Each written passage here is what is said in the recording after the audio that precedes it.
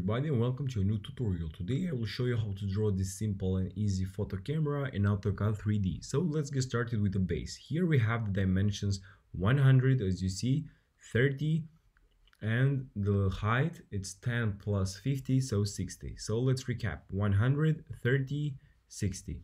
So let's go to AutoCAD now. Let's build first the length. Make sure that you have the ortho command active. So we have here the length of 100, then we have 30, then we have 100 again. You can also zoom in a little bit. So 100 as I said you, and 30. Okay, now let's press the home button and make sure that we will press pull now. So we will use the command press pull with the height of 60 units. Okay, everything is fine now. Then let's go in the right plane and go now tool, new UCS, add and view. Now let's build this little thing. So here we have an object that has exactly the length of 30 as you see, the height of 10, and 30 right here, and of course an angle of 45 degrees. So keep it in mind again: 30, 10, 30, and the angle of 45 for sure. So I will build a line right here, so 30, and then 10, and then 30 again. Let's say it doesn't matter too much. Okay, now I will build a line right here. You can also deactivate ortho command.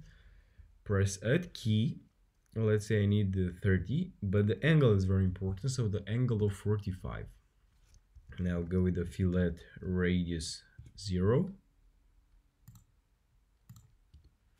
And let's have a look. Press that home button. Okay, our object is pretty far, but it's not a problem. Let's move it a little bit.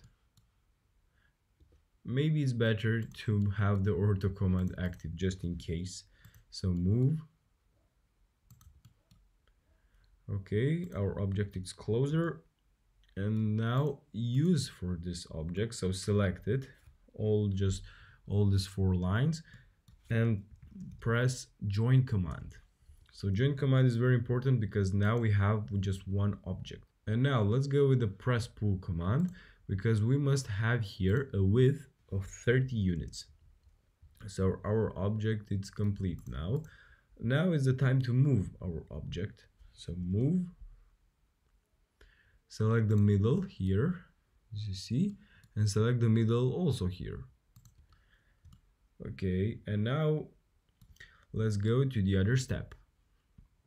Let's go to the picture, and here we have another circle that has a diameter of 20, and we can find it as exactly the middle, so 15 and 15.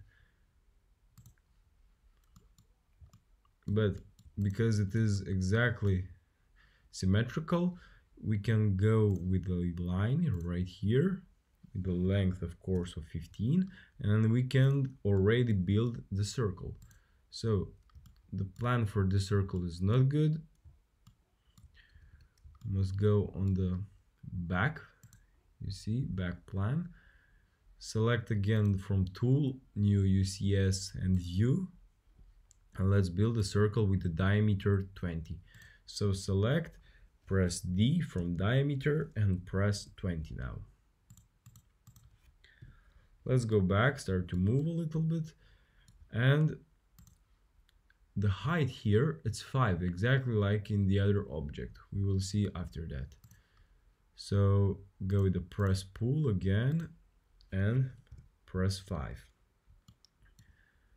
Let's back to our drawing. So here we have a little rectangle, but here we can see that it is on the same distance, so 15, 15, and we don't know exactly what are the dimensions, but let's assume that this thing is 10, let's say. So let's get back. So 10, 10, we will draw a line of 10 right here, 15, sorry, and height of 5. So let's build the first line, find the middle, and build align with 15 units. Okay, now we can build our rectangle. Add key again, 10 and 10. Now it's the time to move.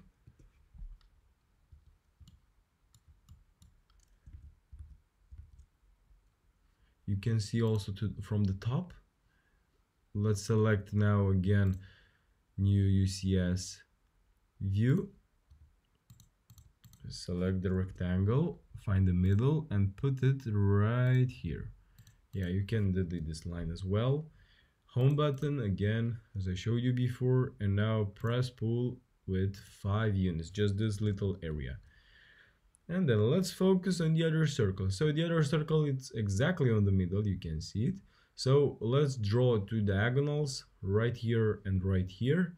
And then the circle have the width of 20, the height actually, of 20 units and the diameter 50 units.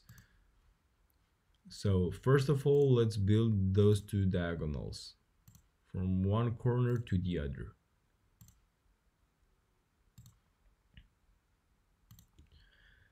And then we must build a circle right here. And our circle, I said you press D from diameter and has the dimension 50.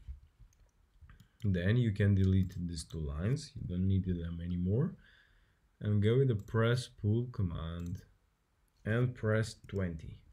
For a better vision, you can go right here and press shaded with edges, like in previous videos I showed you. Now let's go from the union command, select the whole object, enter, and when I click on it, it's just one object, not 3, 4, 5 and so on objects. I hope this video helped you. As always, don't forget to like, share, subscribe, and see you next time.